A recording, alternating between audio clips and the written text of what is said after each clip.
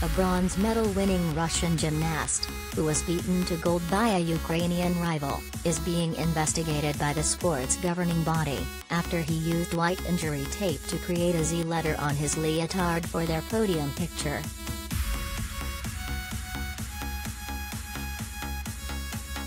Ivan Kuliak, 20, will be probed by the International Gymnastics Federation for his shocking behavior in displaying a symbol of support for Russia's invasion of Ukraine during an event.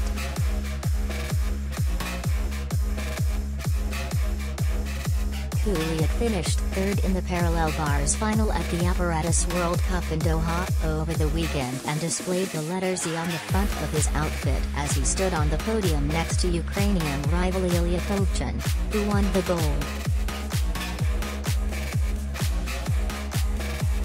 Russian forces have used the letter Z as an identifying symbol on their vehicles in Ukraine following Moscow's invasion of its neighbor. Some supporters of the invasion have also been displaying the symbol. The International Gymnastics Federation confirms that it will ask the Gymnastics Ethics Foundation to open disciplinary proceedings against Kuliak following his shocking behavior at the Apparatus World Cup, the FIG said in a statement. Russia calls its actions in Ukraine a special operation designed not to occupy territory but to destroy its neighbors' military capabilities and capture what it regards as dangerous nationalists. Advertisement.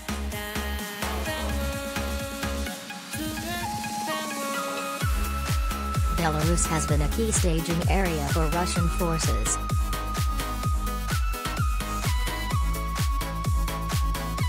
The FIG has already cancelled all of its events in Russia and Belarus, adding that it would not allocate other events to the two countries until further notice.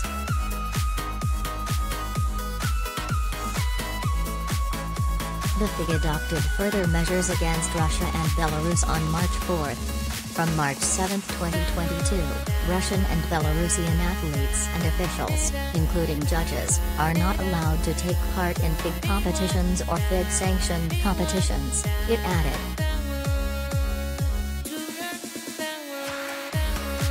Kuliak's pride over the Russian invasion of Ukraine came as 3 members of the same family were among those killed in the attack by Vladimir Putin's forces on Irpin, a town 12 miles from Kyiv.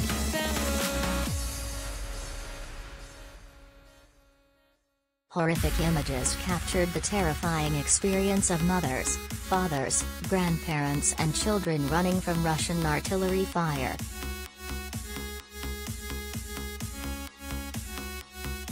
It came as Ukrainian President Volodymyr Zelensky's wife has pleaded with international media to tell the terrible truth that Putin's troops are killing children consciously and cynically.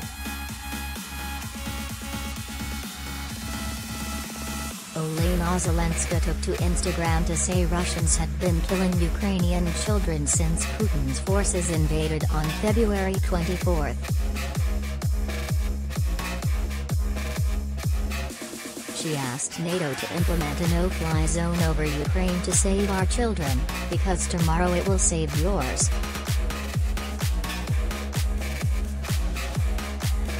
She said, the Russian occupiers are killing Ukrainian children, consciously and cynically.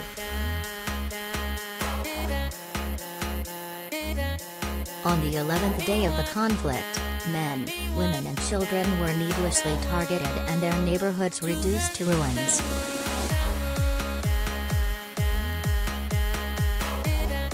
Across Ukraine, ceasefires brokered by the Red Cross were breached and humanitarian corridors were closed.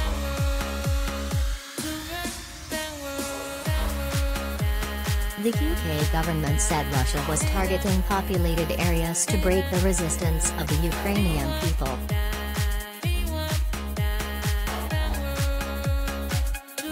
The use of this heinous tactic was beyond dispute last night despite Putin's denials and the disinformation emitting from Moscow. Ukrainians are dying in towns and cities which, before February 24 when the invasion began, hardly anyone in Britain had heard of.